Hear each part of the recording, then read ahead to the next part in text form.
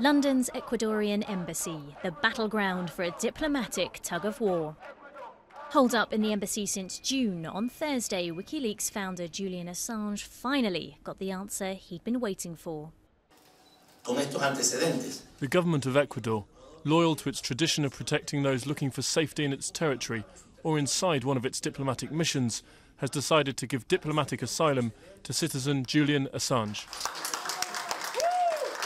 Patino said his government reached its decision after Britain, Sweden and the United States refused to guarantee Assange would not be extradited to the United States. He argued the Australian activist would not get a fair trial if he is eventually sent to the US after publishing a trove of classified documents. All legal appeals in the UK have been exhausted, but British authorities say they are bound by law to extradite Assange to Sweden, where he's wanted for questioning about allegations of rape and sexual assault. His supporters, however, are as fervent as ever. We disown what the British government is doing. He's done so much for freedom of press.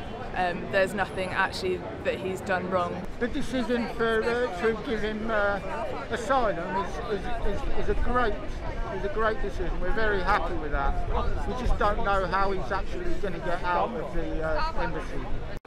And that's the sticking point. Assange may have been granted asylum in Ecuador, but somehow he has to get there from London.